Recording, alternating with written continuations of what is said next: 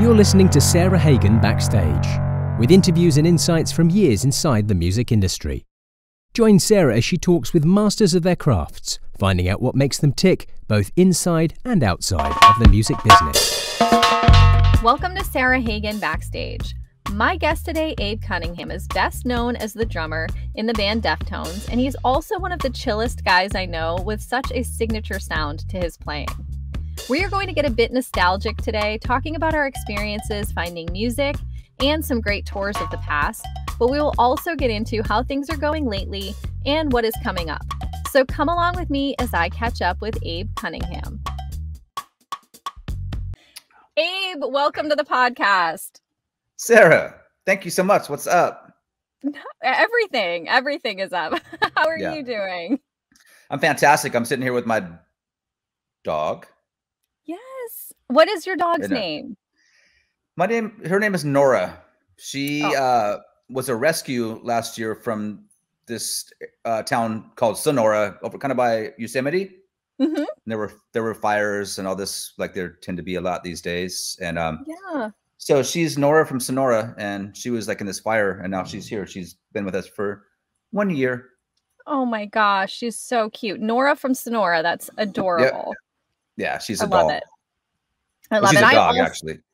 But I also got a dog almost a year ago as a puppy, and it has been an adventure. He's a golden retriever. So and retriever is highly accurate. If there is anything unknown, we live on a lot of land, and they, you never know what's out there in the forest, and the dog finds everything. So and brings it back as a gift to you. And brings it back. He retrieves. He does. An offering. Yes, here's an offering. Could be anything. Exactly. Yep. So besides getting a dog, adding to the family, how have the past couple of years been for you? Well, we've all been in a little bit of a holding period through the pandemic. Fully. They've been good. I mean, obviously ups and downs, but I just tried to keep moving forward and keep it light and positive. A lot of great things happened in that time as well, So, I mean, obviously, us being a touring band and not being able to go out and do what we do, like so many others, was, well, it is what it was. It is what it is. It was what it was, So that was a trip, and something that we could always count on, even for us. We're like, well, we're in a pretty good spot. We can, hey, you want to take a break? Yeah, let's take a little break. And then, hey, you want to book some shows? Yeah, so that was cool. But to actually have it plucked, that option just plucked from reality, was a trip, man. So yeah, you want to take a break on your own terms, right? When you want to. Yeah. But hey, you know what? You make lemonade out of these lemons and add other things to it as well. So I learned a lot. I think everyone, we all needed to take a break. I think the earth and everyone on it needed to take a break. Not always pleasant, but got a little reset. Absolutely, forced downtime a little bit. I feel like, and what I'm hearing a lot from a lot of musicians is that they gained a new perspective on downtime, because there's not a lot of downtime in this industry. You're kind of like go, always on, on to the next city, touring, all of that, and then being at home for an extended period. Although jarring, I think it gave everybody a little bit of perspective. Fully, and balance is the main thing. If you can do a bit of each, or whatever you do, and have the other side balancing it out. That's what we all hope to achieve, So, but back to it, we are, and it's amazing. So 2 years came and went, and here we are now. So and you and the Deftones came a new album during the pandemic too, right? 2020. Right. So actually, it was 2.5, whatever it was, years of the whole, lockdown, and but we actually had a year prior to that, so it was 3.5 for us. So we're like, wow, yeah. So you were like ready. Yeah. Because we made a record. We actually decided to take this time off. Hey, let's take a year off. We've been getting together a tiny bit here and there, just jamming and keeping ideas going. And then we ended up getting enough things together to make a record, and we did that. That was the agreed time off. And then all of a sudden there's another 2.5 on top of that. So yeah, we made an album, and you know, right, I guess we were mixing it right at the end was when everything sort of kicked in. So we had to do a lot of that, you know, over like this, you know what I mean? Yes, yeah, over Zoom calls. And which, all that stuff. yeah, which makes the process a bit. I mean, if we're all in the room, we can say, "Oh, take everything down and push my drums up. There you go." And you know, if we're in the room, we can solve those problems pretty quick. And but yeah, so just another way of doing things, and that was that. And then it came time to put it out, and we're like, well, what, you know, I mean, we're just sitting around. We can't really play and tour, but maybe if there's anyone that digs our music at all, maybe maybe something new from us could help them get through this, you know, this whole time. So that was our, you know, obviously to tour on that, it would be, we actually, you know, that was the goal, but it wasn't the case. So, right, you know, right. Yeah. And it got pushed. You know, things kept getting pushed a little bit, but you just got back from months out on tour. So that must've felt so good. It was great. Being an aging rocker, it was awesome. We just did 4 months straight, 2 in the States and some Canadian dates as well. And then we went right into Europe immediately into that for another, you know, 6 to 7 weeks. And it was great. If they would have added another month on, I would have been cool with it, but it was definitely time to get home. You know, we used to do 3-month tours all the time and take a week off and another 3. But you know, I felt great. We felt great. The body was holding up fine. Just getting back to it was beautiful. That's amazing. And how did you find like the experience, the live music experience, the crowds, all of that? Was everybody just so happy to be there? Pumped. Yeah. I mean, it was amazing. You know, we all need these. We need interaction. We need humans. We need to kick it with other people. We need to shoot the shit. We need to experience the back and forth of concerts and that electricity and that synergy, you know. Yeah, it was very it was great. It was so much, so needed, but so pumped, you know what I mean? Really cool. Yeah, so absolutely. Like feels like a little bit of getting back to normal. Fully. Right after everything. And you all, so you started playing, the Deftones formed. You were like really young. So this has been your life basically, like the tour life, the Deftones life has been your life. So I can only imagine like how it felt like getting back to yourself, even getting back out. What? No, yeah, it was the best. Yeah, we started this band when we were teenagers. You know, we were Chino and I were 15. You know, and we're not anymore. Yeah, it's amazing. So this is what we do, and this is, you know, I mean, obviously there's more to our lives than that. You know, I mean.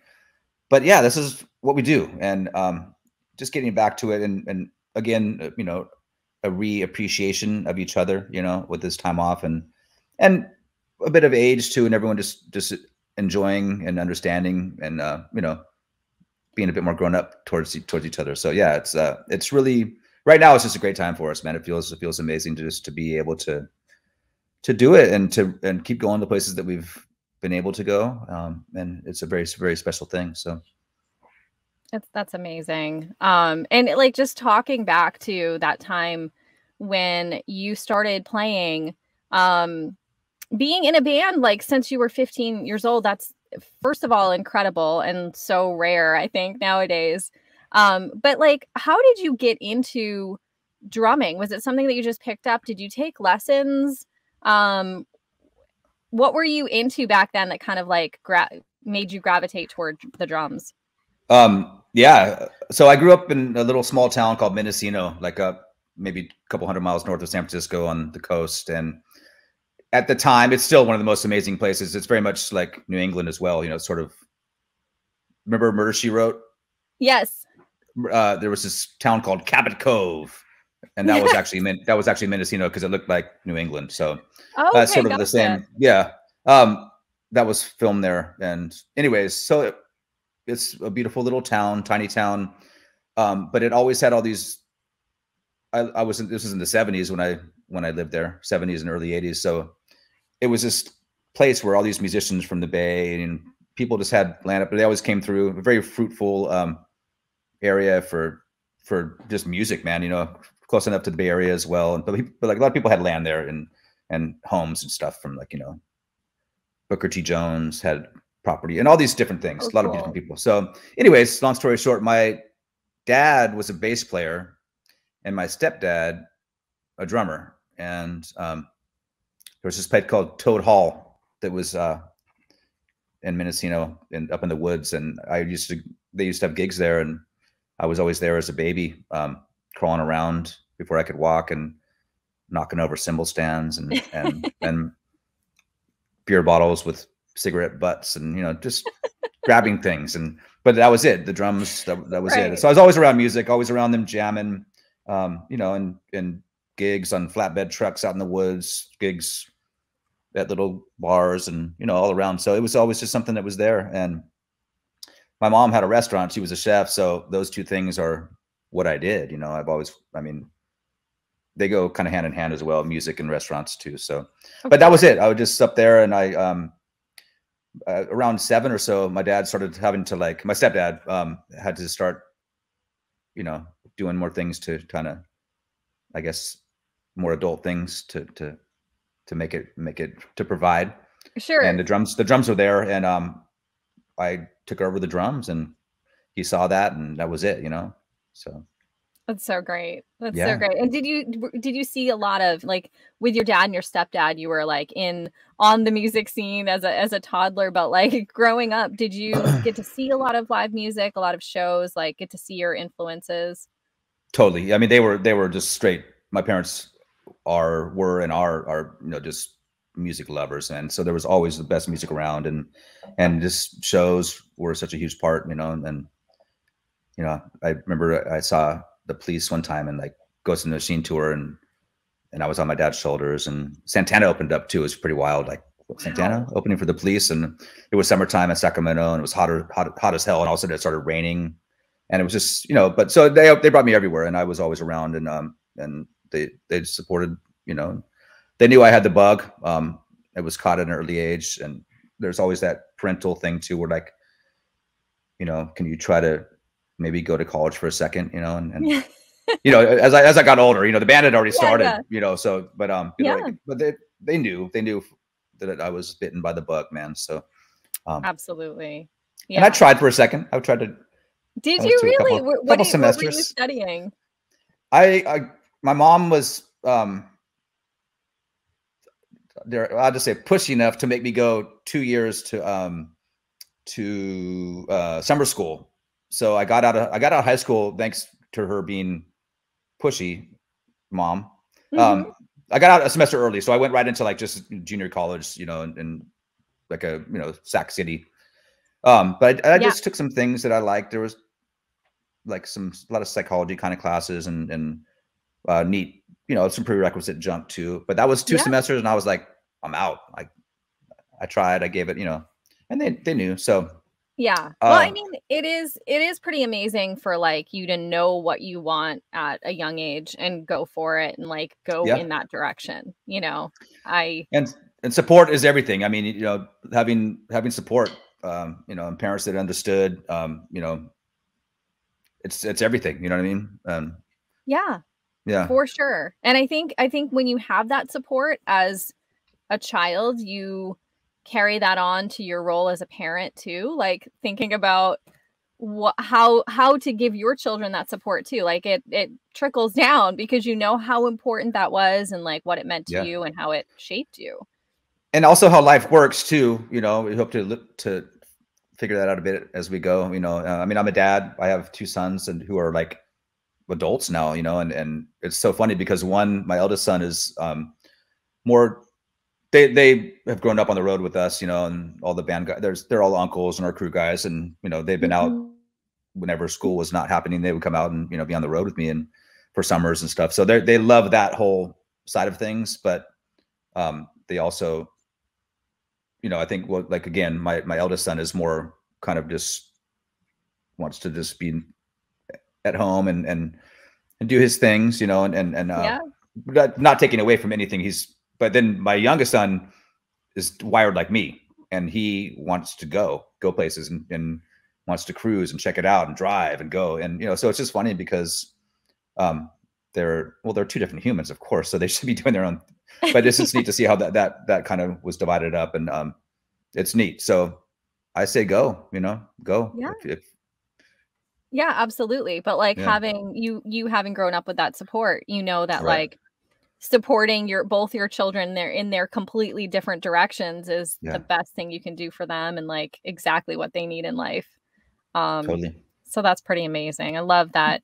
I it's a common theme in these podcasts. The parental support piece of it is just so common. I just spoke with John Wackerman and he was telling me about his mom going to like extreme lengths to get him to the auditions that he had as a kid, even to the point where she drove the only vehicle available that was a stick shift and she didn't know how to drive it. So they drove in second gear all the way. So that's awesome. You know, it's just it's stories like that are just incredible and inspiring. And you know, it's amazing to me. And another thing that like popped into my head when you were just talking, so you got to see all this live music and experience that. You mentioned the Police and Santana. What were you into growing up? What genres of music? Because you know, the music that you play isn't always necessarily the music that you grew up listening to or that you were influenced by. This is I usually have a cheat sheet with me for things such as this. Like it's the hardest question. Again, my parents were so into everything. Like, you know, I saw Muddy Waters, you know, when I was a kid. You know, like Stevie Wonder was one of my first shows, and those things are always etched and they're just in my marrow. You know. I don't know. It's crazy. So, I mean, they always had, and again, working in restaurants and working as a kid in my mom's restaurant when I was like 5 and, you know, just bussing and just doing things like there was always music and the kitchen is so wild, but, they were into everything. I mean, these albums, you know, that's how I learned to play drums, you know, just like by putting on these records from, you know, from everyone, the Beatles. When I learned to play, the intro to Magical Mystery Tour, it kind of starts and it kind of goes up a little bit. Yeah. Like, wait, you know, I'm just playing, and I was like, wait, I'm latching onto this. So I would just play the cassettes, and then of course, you know, and they're records, but then I started, you know, when I was a teen, I was able to go and kind of, you know, purchase my own things and trade cassettes and record off the radio, and of course, you know, and you know, Def Leppard, and you know, I mean, Motley Crue, the Police, Foley, you know, I mean, there's 1,000. I'm totally stumped right now. No, that's okay. I mean, it kind of like shows the various genres, but yeah. I think like one of the things about growing up in like the 80s time frame and listening to cassettes and all of that, like you had to kind of like work for it, you know what I mean? You had to work for your music. You had to, like, you know, let's get into that. Totally. Yeah, you couldn't just Google things or look it up on YouTube, which I'm not dissing whatsoever. It's great because we have access to everything now, which I do love. You know, even Tool has all their music now out there, which I love. So that's great. But like when you were a kid, like you had cassette tapes that you taped off the radio, and like you had a bunch of songs that you love with missing beginnings because you couldn't quite get fast enough. Yeah. That's what we lived with. But if you live in a small town, you couldn't, you know, maybe they had a record store, you know, or, you know, and then they didn't have huge stock. So you had to say, hey, you know, and record stores are always kind of funny because the person that worked there was usually kind of like not always, but generally like a kind of a record snob who wouldn't, hey, can you order this? Like, why would you want that? You're like discouraging, like, man, I'm trying to give you some business. I'm trying to, can you please order? And then of course, you had to wait for it to come. So the whole patience thing, earning your own money to buy these things, you know, and then that took patience too, waiting to get paid. And then, you know, and then, so that was Mendocino was a small town. Then I'm from Sacramento originally, but I grew up there, and then I moved back here, and it was all, you know, Tower Records, which is from Sacramento, you know, and you know, and the mom and pop stores everywhere too. But I just would go down to Tower on Broadway, which was my spot in Sacramento. And that was, you know, obviously, and then Tower Books too, going and looking at Modern Drummer and everything in there, and all the, you know, Thrasher and everything. And the weirdos were in the corner over there looking at porn, and they had like, you know, they had a Better Homes and Garden, but they would have you know, I was like, oh, I know what you're doing, man. But Tower was everything, you know, like Tower was you know, Tower Video. I'd rent my videotapes from there, and you know, and Betamax, by the way. Oh my gosh, we were a yes. Betamax house, so Betamax. yeah. Yep. Anyways, but yeah, so but patience and just the explore. I mean, you just go in there and look and just dig through and just dig and albums and just get turned on by covers, by things that the covers look rad. So I'd buy that. I didn't even know what they were, you know, the band was about or the music was about.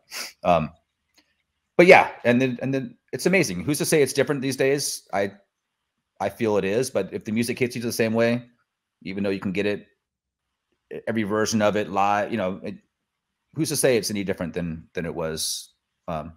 Obviously, the the delivery. I think the only thing, my only gripe is that there's too much at once. When I bought records, I had a a rule that I could never buy more than like 3 or 4 because I wanted to give each album its due and really be able to take it in, you know, and appreciate it. If you have 48 million records at once, like you're not going to give it. Maybe you are, but you're probably not going to give it. Yeah, all, probably won't spend the time, right? That like unless you're some superhero dedicate. and you could, right? So, but who also, knows? like, there is something about the music that was made back then, where like, and there are records that come out nowadays too that are like this, but that are like the entire thing from start to finish is just packed with like great stuff, you know, the concept albums, I don't know, that there was something about it. Like you would listen to the whole thing and you would know which song was coming up next. Like they went one into the other and you anticipated it. You anticipated like what was the next song because you would listen to it so many times that you knew what was coming up. And it was like an album as a whole. I think there's so much like, you know, singular song listening to because you're just like Googling stuff or YouTubing or whatever. Whereas like back in the day, I say back in the day, but it was like the whole album was a thing and you wanted to spend the time and listen to it over and over again and absorb it. You make a group, I mean, a concept album or even the concept of an album, you know, right? Like in a band or a group would, you know, I mean, and if you were flipping over from A side to B side, you wanted the, you know, the next, be it a vinyl or a cassette, you still had to, you know, you wanted to have the next half be either just that and another half totally separate, or you wanted to, you know, be able to mesh and blend in. Yes.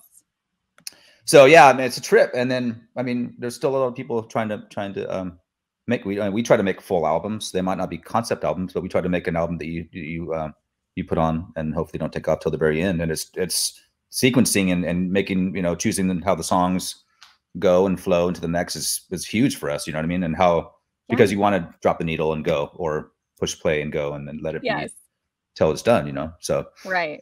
Yeah. And then also there's something else about like going to a record store and like the hunt for great music. Like you mentioned the album art, searching through, finding something like, I don't know. It was, or the other thing was like rare releases, you know, you'd be looking through, I don't know, the Led Zeppelin or whatever, and you'd find something like a live album from something that you never even knew about. Yeah. It was the greatest thing ever. That part of it. I miss that a little bit. Yeah.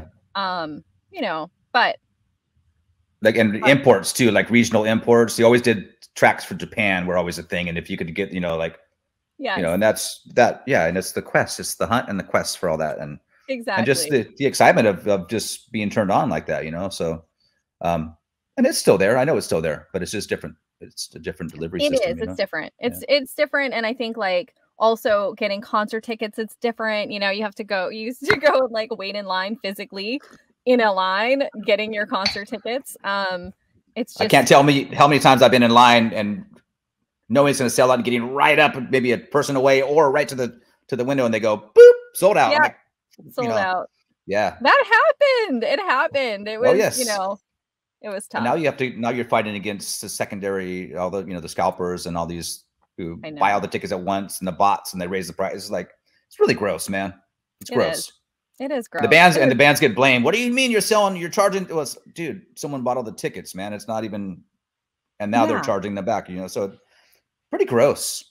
It is. And I hate that the bands get blamed for that kind of thing too, because it's that's not what's going on. You know, it isn't. It's the secondary, like you just said, the secondary, like the buyers and sellers and everything. Right. And it gets crazy. But, you know, anyway, but kind of like going back to the whole album as a whole kind of thing, I have to say, you know, Around the Fur for me was huge when I was, you know, listening to music when that album came out.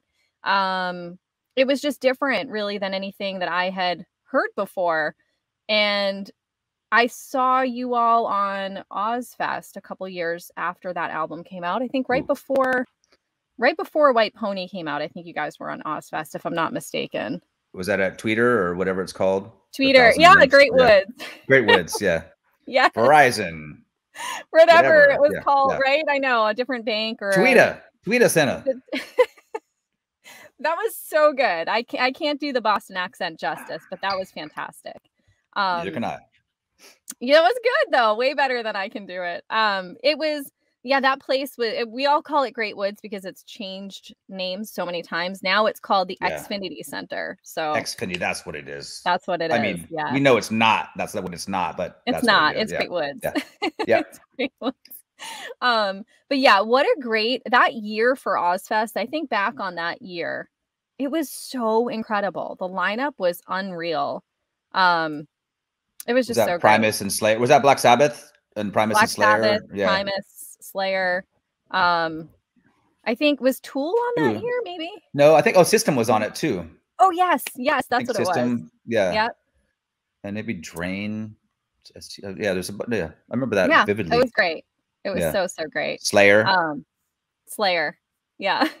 Like what a lineup. It's so fantastic. But I remember seeing you guys and just like, you know, and that album, it's timeless for me. Like I listen to it. I actually it's a great running album because Around the Fur, because it you know, being a musician, like, and being a runner, you can't run out of time with the music you're listening to.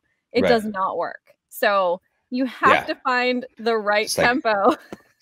Yes, it's tugging at you and like, oh, I got it. My foot needs to hit when I'm, you know. Exactly. You cannot do it. I challenge any musician to like run out of time with music. And I find myself walking in time to music, which is kind of ridiculous, but in general, the same thing, right? I'm with you. Yeah.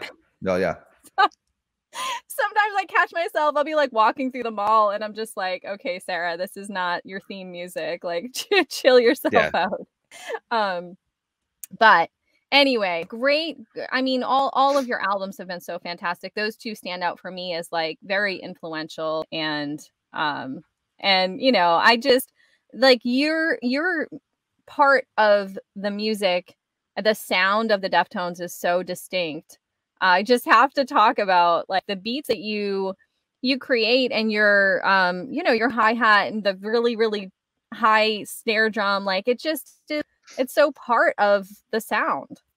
You know, it's recognizable, I guess is what I'm trying to say. Like you can hear you in that, and it's just so fantastic. I mean, yeah, it's something I don't know. It's just, of course you want to make your sound and you want to forge your own path always. I think that with us it was, you know, trying to fight through loud guitars. It's definitely we're definitely a heavy guitar. It's still the foundation of our sound even to this day, you know. I mean, there's a lot more going on, but fighting through huge Marshall stacks and everything and that sound, you know, crank the snare up, you know, and there was a lot going on too. I mean, of course, like you know, Tim from Primus, you know, Primus was that first Suck on This, the Primus, you know, the live Primus record was huge. And, you know, I got that on cassette and I was like, man, that snare sounds, you know, crank it up, you know, but it had but, you know, Clyde Stubblefield, all these, you know, there's all that Stuart Copeland. I mean, there's a million things, John Stainer, like all these, but crank it up. And if it sits right in the mix too, it's funny when we made our first record, maybe this is a bit off topic, but we were so stoked. We're like, we made our first record. We're on a real record label and real producer and a real studio and all this stuff. And we did it with Terry Date, you know, and so we tracked it and it was all great. We went to mix it and we were all trying to get in there like, yo, man, push the snare up, you know, and everyone's coming at him from every direction, trying to like push my shit up, make it, make the guitars loud. So he finally he got a big thing of gaff tape and do like a penalty box around the board, around the desk, and he's like, all right, everyone behind that. And then finally he's like, look, dude, the next record, he's like, man, guys, leave me alone for a few hours. We're going to do this song today. Just go out, have a lunch, go have a beer, do what you need to do, come back, and then we can, but that learning thing. But it's so funny because we were all trying to like, but it was always bring the snare up, man. So, but even Stefan, our guitarist, was like, got to bring that snare up, crank it up. He used to sit back. He used to like, I hated it because he would always sit down. He loves playing drums. Mm-hmm. He's not a drummer, but he plays drums. We're all drummers. Come on. Right. But yeah, but he would always sit and just crank I would turn around and I would see him. He would always be cranking my snare up, like but it would sound great. I was like, man, it sounds, I hate that you're doing that so much. Get off my shit. Yeah. But God, it sounds good. So he's always been and of course there's so many different things like, does it fit the song? Is it appropriate? And so I always have two snares too. One is kind of the left side snare is kind of tuned more like booty. It needs to sound kind of gross, but also it needs to do a lot of things. So I've been messing with different, I kind of settled on like a brass chrome over brass kind of, because I can tune it low, but if it's still tuned low, it's got, nice finesse and brassiness to it too. So, and then my main snare is usually pretty much cranked up. So, the different records. You have a signature snare, right? With Tama?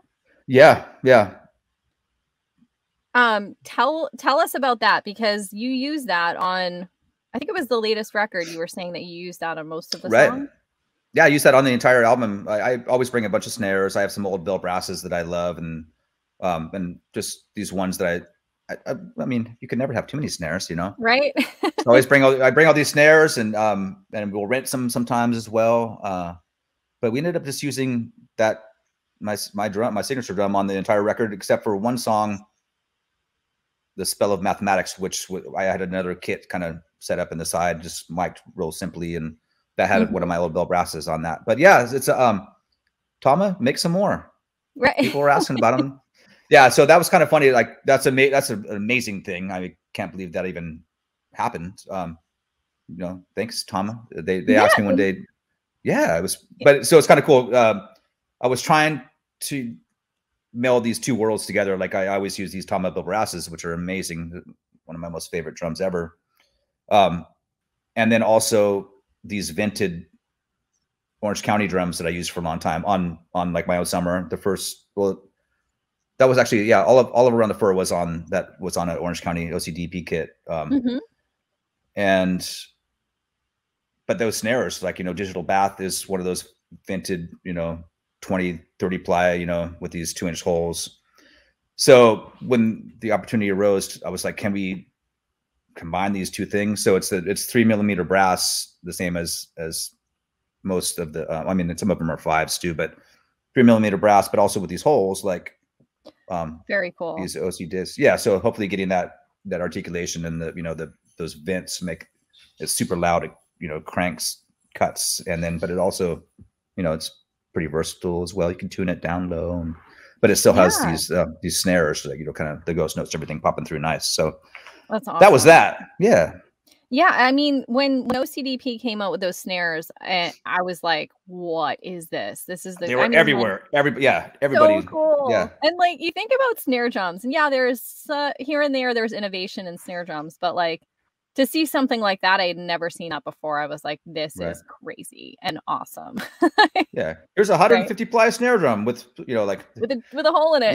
Yeah. So, but they were definitely onto some wild stuff too. So all love to those guys as well, Absolutely. Yeah. And speaking of signature product, you have a stick with Vader as well. And I don't know what was that? The Goodwood. The Goodwood. Yes. Yeah. And I didn't know this. I read this, that it's called the Cool Breeze, your stick. Yeah. Right. And that is somehow a nickname of yours? Hey, Cool Breeze. Yeah. I'm not definitely not the coolest person in the room, but it's a nickname that stuck. Hey, yo, Cool Breeze. I love it. I had no idea. I didn't know that. A breeze flowing through, cool breeze. Right? But yeah, but you're pretty cool, Abe. So it makes sense. And like, also, thanks, Sarah. You're welcome. Also, you're so chill. Like, your personality is so laid back. Anytime that I've had a chance to spend time with you, I just think of you as like so chill and just like kind of go with the flow and positive, which I always appreciate, like the positivity. So it kind of fits. When I read that, I was like, oh, okay, all right, that works. Hey, positivity is a plus. It's not always easy, but you know, it isn't. Try to keep it up. Yes, got it. No, yeah, man, Cool Breeze. But it's just it's sort of a joke that stuck, and it's silly, but they call me Cool Breeze. It's great.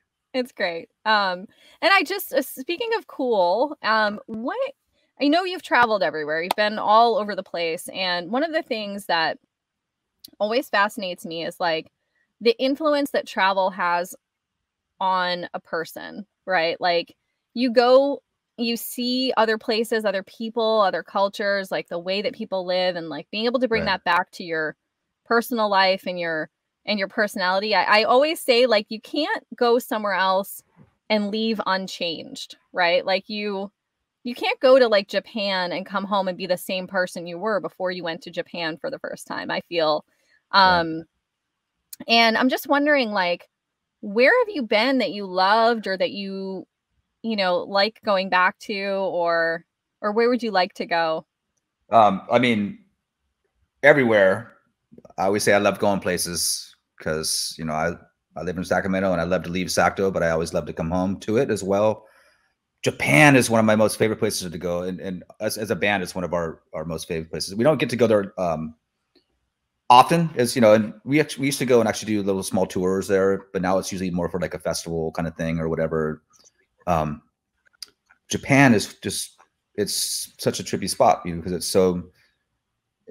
so deep with its, you know, its history, but it's smack dab with technology, and you know, it's such this weird melding of these two opposite worlds that are, you know, and therefore it's just wild. Plus, you're in the future if you're coming from here, you know, you're like you're across the international date line, like, hey man, I'm in the future. So, but you know, really, but just going anywhere. I mean, for us when we started, it was just us trying to, you know, play in town, and then it was the next town, you know, and the next town, the next county, the next city, next state, you know, and the next continent, the next where can we go? Where, you know, will you have us? We'd love to come, you know. So yeah, so I mean, of course, just being able to get back to that, and just I love traveling. I like collecting miles.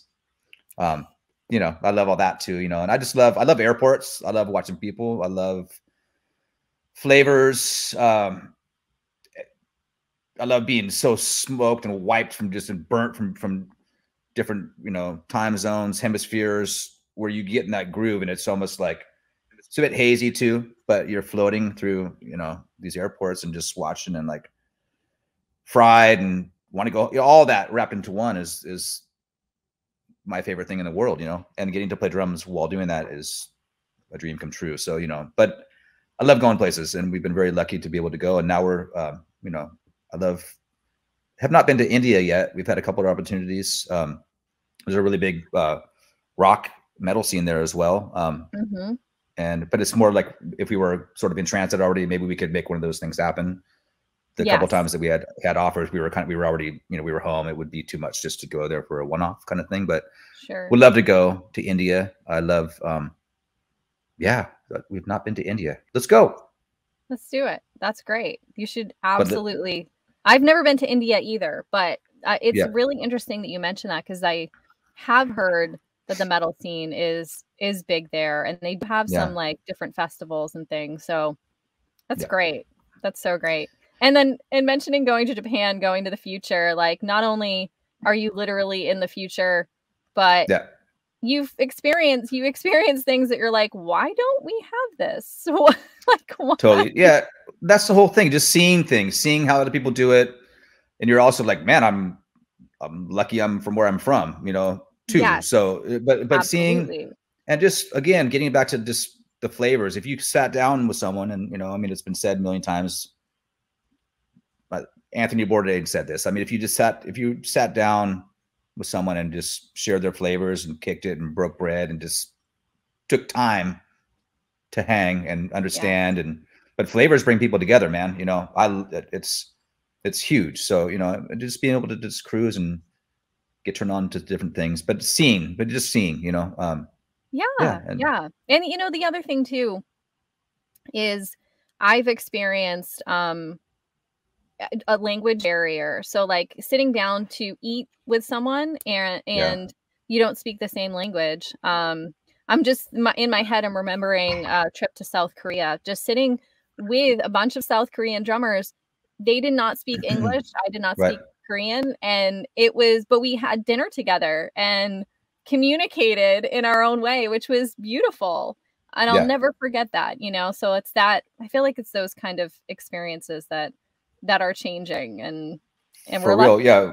Words aren't necessary. You know, you find a way to communicate, and especially through music, you know, I mean, you could through rhythms and drum beats and melody. And, you know, I mean, that's what it's all about. So you can create, you're not supposed to like this music. You're from there. You know, that's ridiculous. It's right. That's bullshit. It's for everyone, you know? So, and there's so much to hear and see, you know, if you just listen to music, man, it's not just, it's amazing. It's what it's all about. And to go and see, and you see how much talent there is too. People just playing in this town square, people playing in the street in some, you know, faraway land that, like, man, these players are amazing, you know, and so that's incredible. And music, I think, is like the ultimate connector.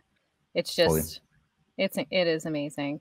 So speaking of which, music wise, what do you have coming up for you and for the Deftones? What is happening? What can we expect? That's a really good question, Sarah. I'm sinking in my chair. Hold up. I'm sinking.